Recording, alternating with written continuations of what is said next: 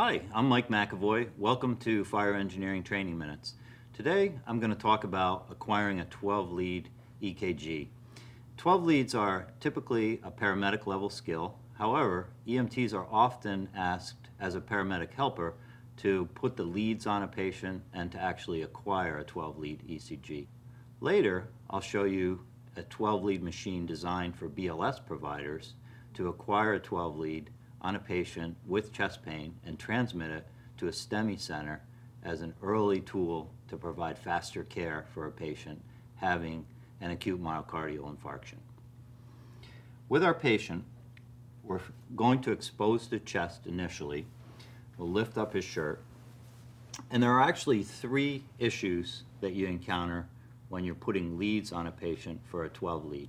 The first is oil on the skin. And to remove oil on the skin, typically you would use an alcohol prep pad. So if we were to see a great deal of oil on the patient's skin, we would wipe that off with an alcohol pad. The second issue is dead skin that's present. And oftentimes when you use a drying substance, such as an alcohol prep pad, you're going to end up with scaly skin or some dead skin in the area. That can be cleaned off by using a washcloth or a gauze pad. And just some hard rubbing on the skin will remove dead skin that's in the area that would interfere with the electrodes being able to acquire an electrical signal. The other problem, and this is a problem with our patient here, is hair that's on the chest. And hair needs to be shaved that's in the area where we're going to place the electrodes. So the actual placement of the electrodes, there are 10 of them, on the chest wall itself are the V1, V2, V3, 4, 5, and 6. And the first thing you want to do is locate the first two leads, V1 and V2. We're going to find the sternal notch, which you can feel on yourself at the top of your sternum. And as you move your fingers down the sternal notch, you'll actually feel a little ridge. And that's the base of the manubrium. The sternum actually has a small piece of bone on the top that's fused to the larger piece on the bottom.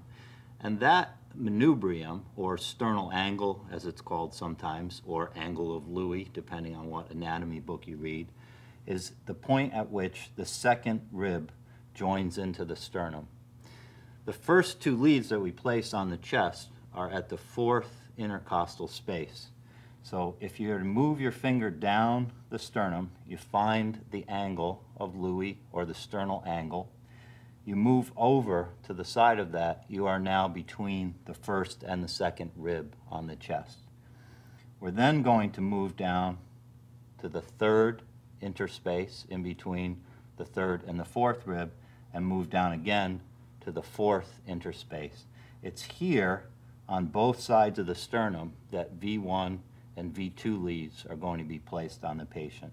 So we need to shave a little bit of skin here and here, and then make sure that the passageway around to the side of the chest is clear of hair as well. Now, there are a couple ways of removing hair from the chest. You may, in your service, have a fancy electric razor. This is a typical razor that's made by 3M.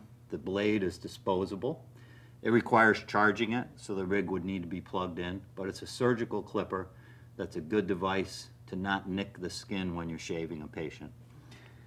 The alternative to that is to use a very inexpensive throwaway actual blade razor. And in this case, I'll use the blade razor. This is a disposable device that we'll use to shave the skin in the area that we're going to remove the hair, which we just looked at. Now this razor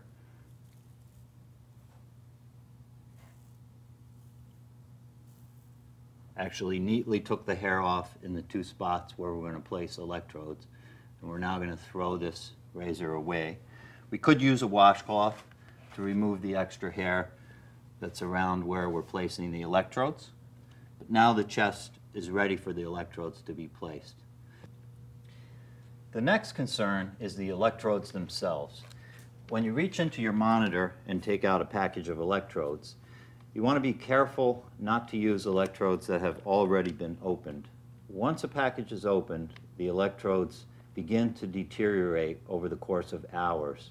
And within a half a day, the gel on the inside of the electrodes will actually dry out, so it's no longer moist on the area that touches the skin, and you will not receive a good electrical signal. So make sure that you're opening a fresh package of electrodes each time that you do a 12-lead ECG. Now, despite the fact that it's called 12 leads, it actually only has 10 leads that are attached to the patient, and so we need 10 electrodes in order to do an ECG. So we'll take 3 packages of 4 electrodes each, the cable that connects to the patient, and the first piece of cable is going to connect to the limb of the patient, the limbs of the patient.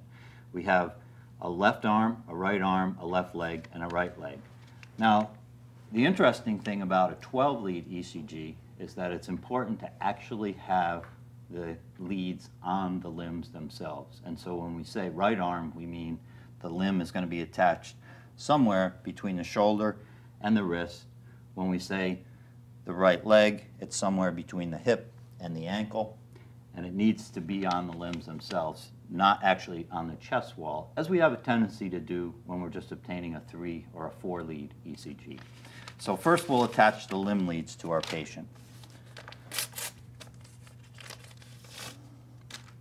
With this particular monitoring device, each one of the limb leads are labeled with a 2-letter abbreviation for right arm, right leg, left leg. That provides us with a little bit of a clue as to where they go. We'll take the left arm and we'll put it on the patient's left arm. If this was particularly hairy, we also would probably consider shaving that, wiping it down if it was oily.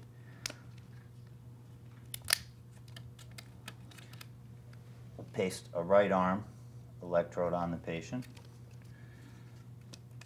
We'll paste a left leg electrode, and we'll put that right on the patient's ankle, right above the ankle area, and we'll do the same thing on the right side.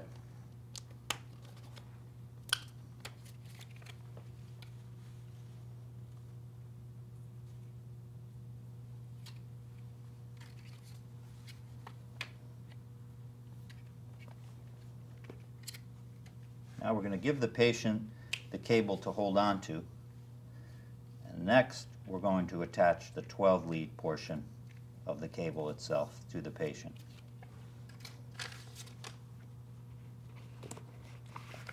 The 12-lead cable has the V leads that go on the chest that we had talked about previously, and those are labeled V1 through V6. So we actually need 6 electrodes in order to attach these to the patient. And it's helpful whenever you're putting electrodes on a patient to snap the electrodes onto the cables first before you put them on the patient, because if you stuck the stickers on the patient and then push a cable onto the patient, that could cause some pain to the patient, and it's certainly not helpful in the scheme of taking good care of our patients. So the first 2 that we're going to apply to the patient are the V1 and the V2 leads, as we talked about earlier. And again, we're landmarking at the sternal notch, coming down, finding the little bridge that's on the patient's sternum. That's the second rib that's immediately to the side of that. We want to be below the second rib, between the second and third intercostal space. We're moving down into the 4th intercostal space. And in most patients, that's going to be immediately above the nipple line. Most people's nipples are actually on top of their 5th rib. So we'll take the V1 lead and we'll place it right in the spot to the right of the sternum at the 4th intercostal space. We'll take the V2 lead and we'll put it on the other side of the sternum, again at the 4th intercostal space. Now that we've placed V1 and V2, we need to determine the landmarks for the other 4 chest leads. We're going to skip V3 for the present time, and we're going to place V4. V4 is placed at the mid-clavicular line, one interspace down below where we place V1 and V2.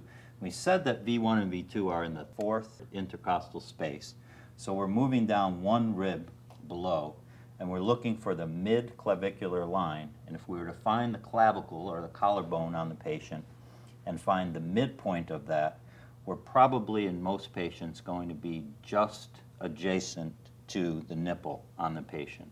Most patients' nipples are on top of their fifth rib, and feeling one interspace below at the mid-clavicular line is where V4 is going to be placed.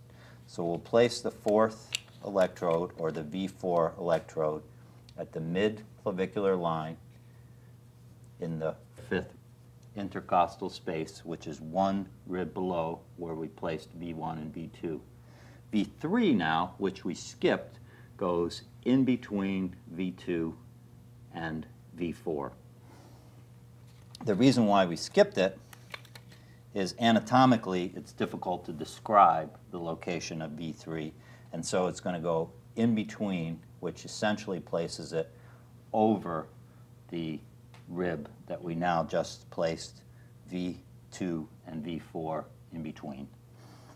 V5 and V6 go also in anatomic locations, and they're on the same plane as V4, so we're now staying in the fifth intercostal space, moving around to the side of the chest, and what we want is two anatomical points that you're well familiar with. The first is the mid-axillary line, and the second is the anterior axillary line. And if we look at the axilla, or the center point underneath the patient's armpit, that would be the mid-axillary line. And that's an imaginary line that cuts the patient's body in half underneath the armpit. That's the location of V6. V5 is the anterior axillary line, or if we were to divide the chest into thirds underneath the armpit and draw an imaginary line head to toe, we're going to place V5 in that anterior axillary line, following across in the same space as V4. And we're going to place V6 at the mid-axillary line, again following across in the same plane as V4. Now, the most common error in studies that have been done of 12-lead placement is to have V1 and V2 too high on the chest or located too close to the head. That can cause a variety of misdiagnoses on a 12-lead ECG, so you want to be particularly careful about the placement of V1 and V2. It's also possible to mislocate the lateral leads, or the leads that are on the side of the chest, by not keeping them in the plane or placing them too anteriorly or too close to the front of the chest. Now that all the leads are in the correct place, we're going to plug our 12-lead cable into the 4-lead cable, and we need two pieces of patient information in order to acquire a 12-lead. The first is the patient's age, and the second is the patient's sex. We'll go over to the monitor. We'll press our 12-lead acquire button. It will ask for a patient's age. We'll enter the patient's age into the device, and then it'll ask for the patient's sex. We'll enter the patient's sex into the device, and the machine will now tell us that it's acquiring a 12-lead. If there was an error with the machine, if a lead was off, or if there was too much artifact from the patient moving, it would tell us that it's having difficulty acquiring the 12-lead. There are some monitors that display the 12-lead on the screen as it's being acquired. Other monitors will print the 12-lead out. The 12-lead could then be transmitted, and sometimes the transmission will proceed automatically. It's not a wise idea to ask the patient to hold their breath during acquiring a 12-lead, because it has a tendency to cause bradycardia and interfere with getting an adequate 12-lead ECG. It is a good idea to ask the patient not to move during the time that the 12-lead is being acquired. And if you were to acquire a 12-lead and you were to look at the printout, and you were to find on the printout that it had a great deal of artifact or movement, the waveforms weren't clear, you'd probably want to do it again. I mentioned that there was a tool for EMTs to use to acquire a 12 lead and to transmit it. This is exactly such a tool. The ReadyLink device is designed for an EMT service to acquire a 12 lead in the same fashion as we just looked at using the paramedic monitor. With this basic life support tool, the same leads are placed on the patient, connected to the device, and there's some very simple buttons that allow you to acquire a 12 lead and then to transmit it to a hospital. No interpretations needed, no skill in being able to analyze the 12 lead is needed. It's merely an acquisition and a transmission of the information. So today we've learned how to place the 12 lead electrodes on a patient's chest, and whether you're a BLS service acquiring a 12 lead with a device intended to transmit it to a hospital, or whether you're an EMS provider acquiring a 12 lead for an ALS service with a monitor designed to analyze and interpret the 12 lead, the important part is the placement of the leads on the patient's chest, good preparation of the skin so that you acquire a good 12 lead ECG signal. I'm Mike McEvoy. Thanks for watching.